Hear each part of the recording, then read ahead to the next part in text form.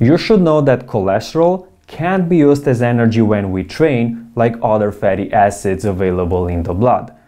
But how we train can indirectly or consequently influence the levels of good and bad cholesterol. Therefore, you must exercise to increase the level of HDL, which is the good cholesterol, and to decrease the bad cholesterol level, which is the LDL. And if this one is too high, it indicates a surplus of lipids in the blood.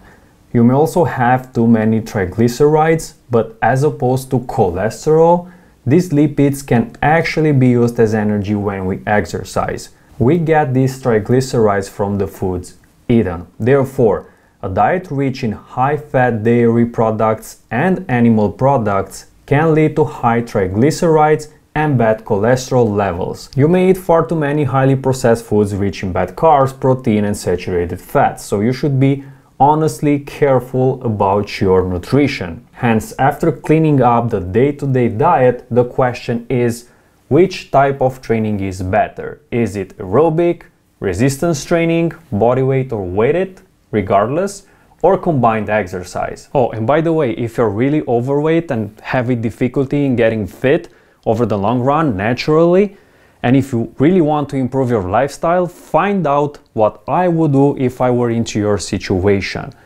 I made a video for this especially, and you can check it out right here.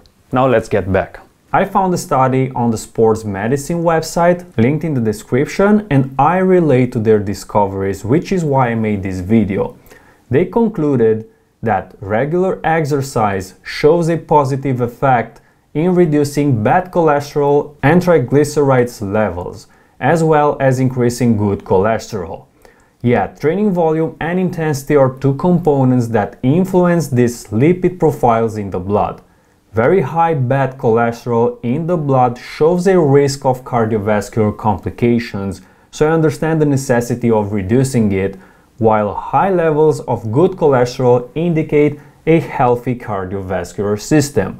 Then question, what trains better the respiratory and cardiovascular system if not the VO2 max type of training and aerobic? Certain exercises increases the muscle's ability to utilize lipids available in the plasma instead of glycogen. Some workouts are glycogen dependent by nature, but the ones used in combination with oxygen have this positive impact, like jogging, swimming, riding the bike, skipping the rope, hiking at a fast pace. But the impact is not so drastic as studies reveal, but they change the ratio actually between the good and the bad cholesterol in a good way. Another sports physiology book says that we require up to 8 weeks to achieve aerobic adaptations, almost twice that of anaerobic physiological adaptations.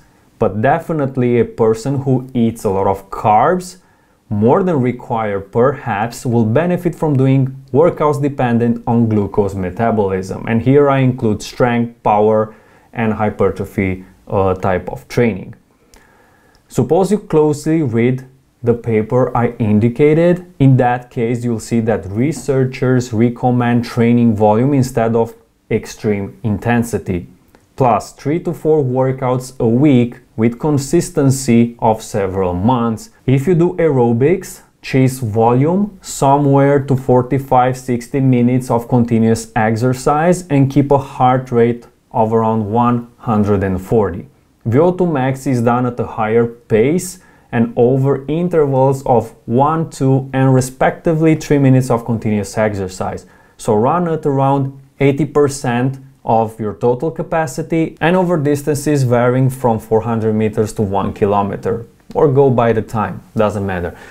You will gradually create adaptations, but it takes time and consistency. In the meantime, your organism will learn how to deal with this excess of lipids, slowly balancing the levels. Now, concerning resistance training, the authors concluded that low to moderate intensity resistance training results in greater benefits to the lipid profile than high intensity resistance training. So greater volume is recommended, and it makes sense since this eventually leads to more mechanical work, so more contractions and more nutrients at use. As a final conclusion, you should start cardio and resistance training both. This will create more physiological adaptations eventually, not just the reduction of lipids in the blood. So I hope this makes sense and helps in a way. It's like I invite you to do general training, but with a little bit of technique, the nutrition and the intensity and volume. Thanks for watching, let me know what you think, and I'll catch you in the next video. Ciao!